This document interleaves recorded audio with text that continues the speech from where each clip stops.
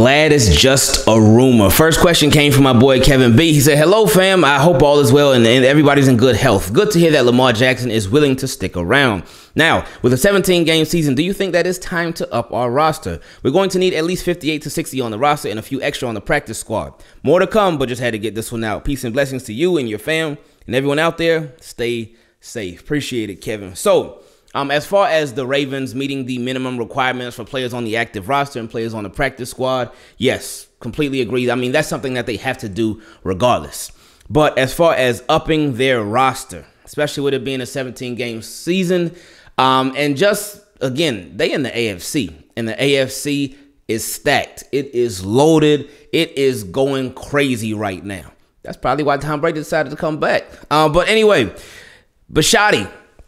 A quote that was very interesting to me from Bisciotti. It kind of tied into what you're talking about as far as upping the roster. Jeff Zrebic, he said, Bisciotti, when it came to the 6 straight losses to end the season, he said, I was good emotionally with it because I kind of didn't think we necessarily even deserved to be 8-3. Now, that part right there, let's just finish. He said, I thought we had gotten very fortunate. I didn't have real high hopes of a playoff run when you're that depleted. So, he is speaking, of course, about the injuries mixed with the Ravens being 8-3. So they were hurt. A lot of guys were out. And he didn't feel like this team even deserved to be where they were at.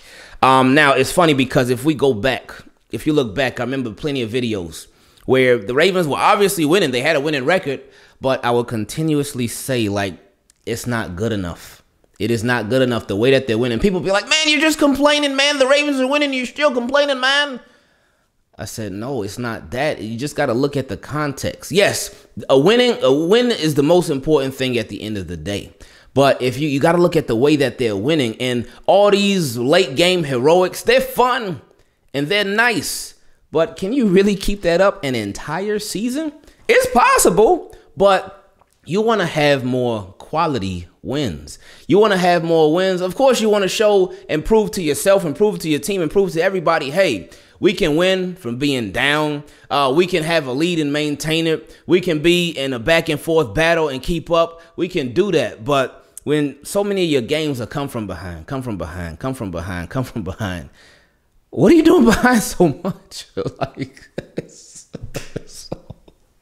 but the part about 8-3, him saying that I didn't think we necessarily deserved to be 8-3. I thought we had gotten very fortunate. That part screamed to me. He wants more quality wins, quality points, and quality players. And this is something that we've been echoing on here for a very long time now. And what quality players do, they give, especially on offense, they give you quality points and they help you get quality wins. Playmakers are essential. They are essential on both sides of the ball. We're not just talking offense, we're talking defense as well. They are essential for you to have success in today's NFL. So I really hope that the Ravens, and it's still early in the offseason, but again, you see what everybody else in the AFC is doing. And I keep hearing people say, oh, Ravens culture this and culture that. We built around defense. They need to stick with defense. Why should we copy what everybody else is doing if we are built on the run and we are built on playing good defense? Because this is the NFL where it's all about offense, man. It's all about offense. You got to be able to put up points, and a lot of them. A lot of them. And I keep saying, some people say, hey, well, look at the Rams and Bengals game. The Rams defense, they won that game. They have some playmakers on defense. And did they not score any points on offense? Did they not? If they didn't, I'm clearly mistaken. But you can see that the two teams that even made it to the Super Bowl, it's often those guys can score points. And they had the Bengals have some lockdown defense? No, but they had playmakers on defense. Did the Rams have some lockdown defense? No, but they had playmakers on defense. You don't have to have some shutdown, lockdown, you ain't scoring no points type of defense, but you got to have playmakers. But as far as offense, you got to be able to score that ball. The NFL makes rules so they help you score. The NFL helps offenses move down the field. They put in so many rules, like even the kickoff rule. Remember when a touchback used to go to the 20? Oh, it seemed like so long ago. Now it comes out to the 25. They give you 5 more yards. 5 more yards. They're like, hey, here offenses, we want points. Take them. Take them. The rules benefit the offenses so much. Ravens got to take advantage. Team, keep it clean. We got some fire questions to get into on this episode of Questions from Subs. Let's do it. Yeah, this feels like a dream. And you know just what I mean. You see my boy, he like gotta made it. Boy, he's a fan and he like the Ravens. And you know just what I mean. You two team, keep it clean. You see my boy, he like gotta made it. Boy, that's my homie, ain't that right engraving. Team, keep it clean. Welcome to another episode of Questions from Subs, where you can ask me any question you want and we answer it in a video like this. Now, if you want to be part of it, you can send me an email to teamkeepitclean@gmail.com, or for the patrons, shout out to the Team Keep It Clean patrons, you can send it directly on Patreon. If you want to become a Team Keep It Clean patron, you can go to patreon.com/Ingravenvids. Team Keep It Clean, like I said, we got some great questions as we always do. Let's get a little bit greedy with it. Next question came from my guy, Mark G. He said, can I be a little greedy? What's going on, Ingraven? Hope this question isn't too long because it has 2 parts. First, it's funny you mentioned Bobby Wagner watch. I'm refreshing my YouTube acting like I'm not waiting for you to drop the next Bobby Wagner move. So my question is, would I be greedy to ask for the honey badger as well? Ooh, I've been seeing some people say that. It would be greedy, but I'm greedy. I'm greedy all day. But I just, oh man, because if they did that, I mean, I know they're not, but if they did that, what would you do with Chuck? Have him around the box more and have Honey Badger and Marcus Williams back there. But I just think about the money part. It is defense, but at the same time, I wouldn't see them investing all that money into 2 safeties. I just wouldn't see it. Now, we were in the Twitter space yesterday, and some people were talking about, what if Kyle Hamilton dropped? What if he dropped to 14? What would the Ravens do? Would they take him? Would you pass up on Kyle Hamilton, or would you trade back or something like that? So that's another scenario to think about. But let's just keep on going with the question. He said, I think it would go crazy depending on the package and schemes, but also he would want to be on the field full time and get paid starter money. Besides, I think the Steelers, Saints, and Raiders are on it. I wouldn't mind bringing back the Joker, Deshaun Elliott, either. What's more realistic? LOL. So definitely bringing back Deshaun Elliott, but what would his role be? That would be such a big question. What would Deshaun Elliott's role be? Because Marcus Williams, you ain't paying him to be on the bench. Chuck Clark, he's going to be a starter. Then you got Brandon Stevens, who they love. They love Brandon Stevens, and they showed that. But as far as Deshaun Elliott, they could bring him back. You have him in a couple packages here and there, but he would primarily be a role player. Would he want that? Is he going to possibly get an opportunity from somewhere else to have an increased role than he would with the Ravens if he came back? Possibly. But yeah, I think it'll be more realistic if they brought Deshaun Elliott back. And did I say Deshaun Watson a little bit ago? I feel like I said Deshaun Watson, but I meant Deshaun Elliott if I did say it. Anyway, second part of the question. He said, you're picking a wide receiver in this draft. Would you snag George Pickens, Drizzy Drake London, or John Dodson? See, that Drizzy is catching on now. It's catching on. Or use this approach. Sign a trade for a wide receiver. Who would you seek? And draft Jameson Winston from Bama and stash him. Hey, if he's ready, ain't no stash going on in my book. If I had to pick one of those, there's Christian Watson too. Can't forget about him. But if I had to pick one of these 3, I'd probably go Pickens. I would probably go Pickens because he's like the Marcus Peters on offense, though. Cause he's nasty, man. That boy is nasty, man. And he got attitude, man. He got that dog, man. And that's what we need more of. And especially on offense.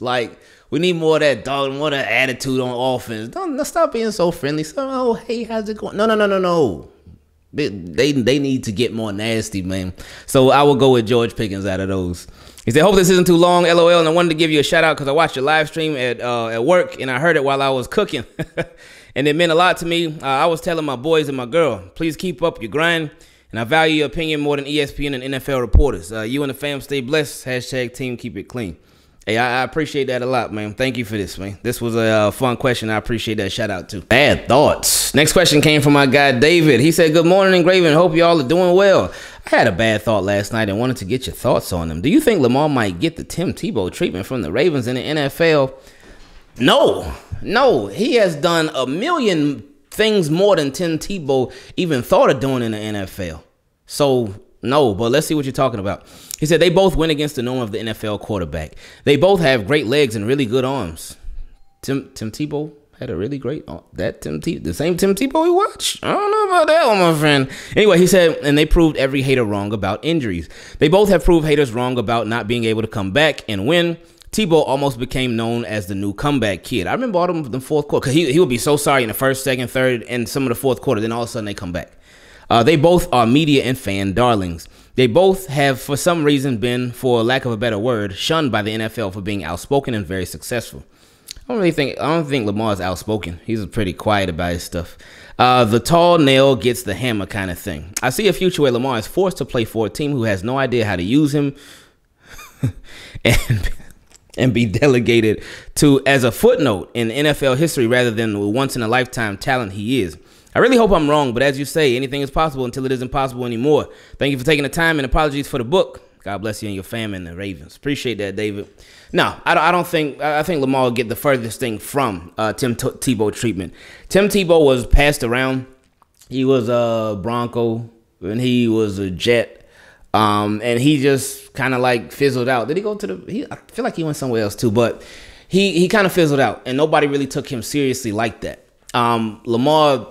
No, there's no way that he gets passed around like that. And Tim Tebow was never in talks with anybody as far as being paid a bunch of money, possibly becoming the highest paid quarterback in the future, or one of the highest paid quarterbacks in the future. Tebow was never in that talk. So that right there alone, and even before the contract talk, before everything that Lamar has done, Tebow, no. So he ain't got to worry about Lamar getting no Tebow treatment. Next question came from my guy Sergio. He said, hey, Ingraven, this is my first time asking a question and would love your feedback. With all the moves that have happened in the offseason, sure feels like the news about Greg Roman staying as OC slapped us harder than... This guy, man.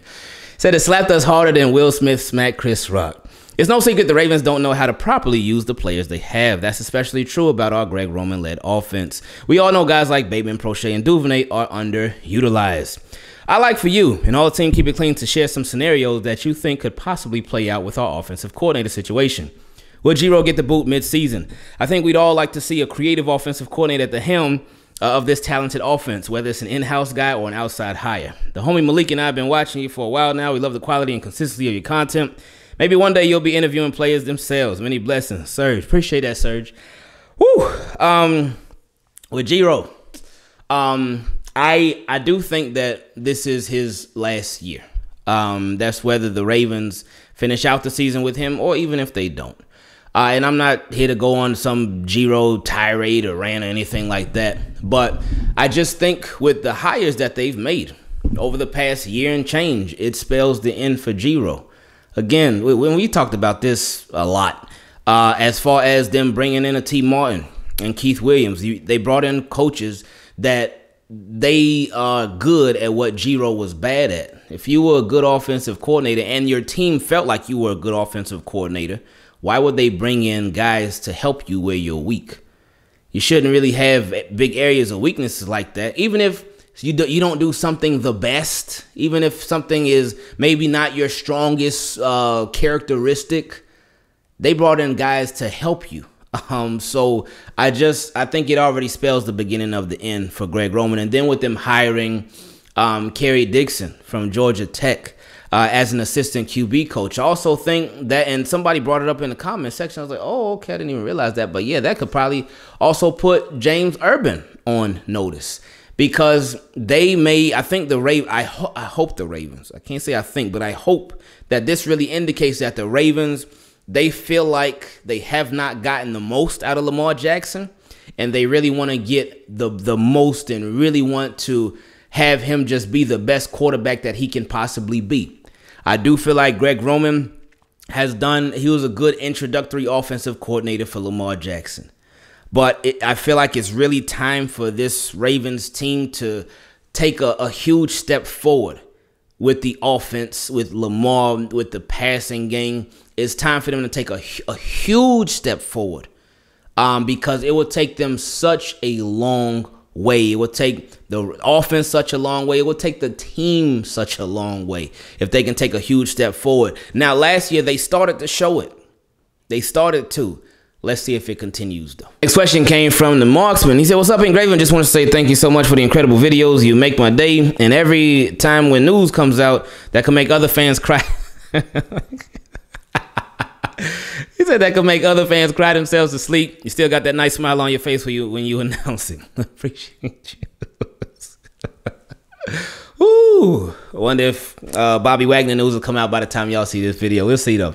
Anyways, to the question. Should the Ravens sign J.C. Tretter? I don't think the Ravens are going to sign J.C. Tretter. It'd be nice if they did, but I don't think they will. I think Patrick McCarry is their dude. Anyway, he said, I know that people are starting to say that Patrick McCarry might be the new Ravens center, but then who will replace McCarry at guard? Well, you got Tyree Phillips. You got Ben Cleveland. So you got options there. And then if they, say, for instance, they even drafted a left tackle. What if they drafted a left tackle as a just-in-case guy for Ronnie Stanley, and Ronnie Stanley's like, oh, hey, guys, I'm okay. I'm ready. And then they could possibly move that left tackle to guard. So they got options. And he said, so either way, we need a powerful offensive line. So why not sign J.C. Tretter for center and keep McCarry where he is? Let me know what you think. Where is McCarry, though? He's a backup. So that's where he was. And he'd be a nice depth guy because he's somebody that you could plug and play wherever on the offensive line. But again, like we mentioned earlier, I think the money talks and the money says like McCarry is going to be the guy. I also do think it was a little bit of smoke screen in there. I think they're trying to sort of throw people off as far as draft as well. Because they're going to be looking at offensive linemen for all 5 positions on the offensive line, especially left tackle and probably center, somebody to compete with Patrick McCarry and Tristan Colon Castillo. But I think that if the board doesn't fall how they want it to, I think they would be just fine with Patrick McCarry being their starting center. I don't see a world where they sign J.C. Tretter. Is this the year? So next question came from Cynthia. She said, isn't this the year we finally find out where the money issue with Earl Thomas is addressed? Does he still have money on the table that the Ravens have to pay him? Does the money affect the cap space? It's been so long since his issue was addressed besides his release. Please explain how the Ravens can come out of this with their head above water. Thank you for keeping it clean. Appreciate you, Cynthia. Earl Thomas, the only way that the Ravens pay him any more money is if they lose the grievance. If they win the grievance, nothing happens because they've already removed the I think it was like a 10 mil something that was on the cap. Earl Thomas is not on the cap anymore. But if the Ravens lose, then they would have to he would account for like 10 mil on the salary cap. So that's what we're waiting on right now. Or still waiting. It's been 2 years, something like that. But yeah, that's the hold up, right? Well, not even a hold up, but that's what it is. So Earl Thomas is not taking up any cap space, anything like that. But like I said, if the Ravens lose the grievance, they got to pay him 10 mil more, I believe. And if they win, then nothing happens. They don't gain any cap space and they don't lose any cap space if they win. Next question came from my guy, Alex. He said, what's going on, my guy? How you feeling today? I'm feeling pretty good. Thank you. He said, I myself am feeling like a big dummy after watching your question from subscriber video earlier today and listening to you respond to my question about Tyus Bowser. I pride myself. Oh, his question was, can we see the maximum potential of Tyus Bowser with the Ravens? And my response to that was, well, maybe we'll see with Mike McDonald, but we'll see what Tyus Bowser's role is. It depends on how he comes back from his injury. But anyway, he said that I pride myself on being a Ravens super fan, and I have been literally since we came on the scene in '96 when I was 9 years old. I don't usually miss a beat when it comes to anything regarding my team, but after your response to my question yesterday, my pride as a Ravens fan took a hit. I literally don't even know how don't even know Tyus got hurt until after watching your video, and that hurt my feelings as a fan because how am I going to not know one of my favorite players on the team was injured in the last game of the season against our arch rivals? That just sounds like some fair weather fan stuff, and I'm definitely not that. I wouldn't down yourself like that. I don't think it's that big of a deal. You just missed it. Yeah, that's it. You missed it. That's it. So I don't think you ain't gotta overthink it or be overly critical of yourself. Just missed it.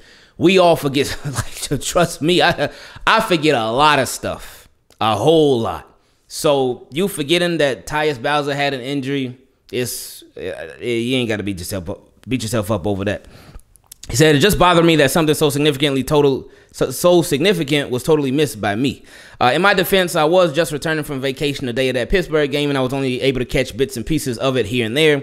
Obviously, one of the parts I missed was the injury, but I'm confused to how I didn't hear about it some other way after the season was over. That's the mind-boggling part. Had I known he got injured, my question to you regarding him yesterday would have been a completely different one. And had he not got injured, we would have been having a totally different conversation regarding him during that video. But regardless, we are where we are now as far as his status. My question for you is, which player or players on the current roster are likely candidates that can replace him for the start of the season while he's out? Dalen Hayes, and that's it. Not Jalen Ferguson. They play completely different.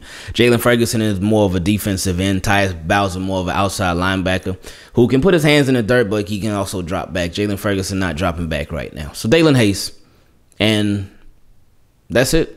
Just Dalen Hayes. Do you think this will be Jalen Ferguson's time to shine and finally show us what he's made of, so he can secure a spot on the roster in the future? I think this does help him, possibly, but I don't think his roster spot is safe.